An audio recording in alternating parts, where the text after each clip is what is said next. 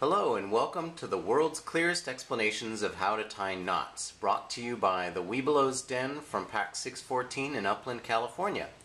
The first knot we're going to look at is a square knot. This is a very simple knot that can be used to tie together two pieces of rope. Importantly, the square knot cannot be used in emergency situations because it can come undone.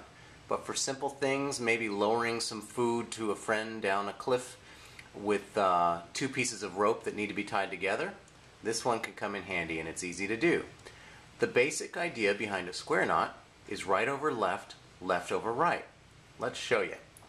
First, right over left, you put the right piece of rope over the left, and when we say right over left, we mean just at the beginning. Then you just twist them like you would the beginning of tying your shoe, and now left over right, and go ahead and tie that one.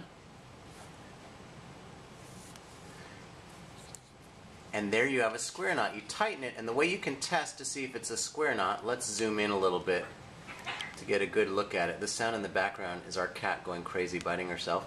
The way that you can test a square knot is now push in and out, and you'll see that it very easily comes undone. That's another nice feature of it, is that a square knot is easy to undo.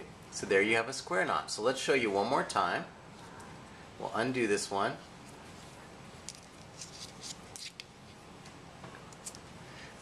And again, remember, it's right over left, tie it around, and then left over right, tie it around, and to test it, push in and out. Samba, be quiet! And that is a square knot.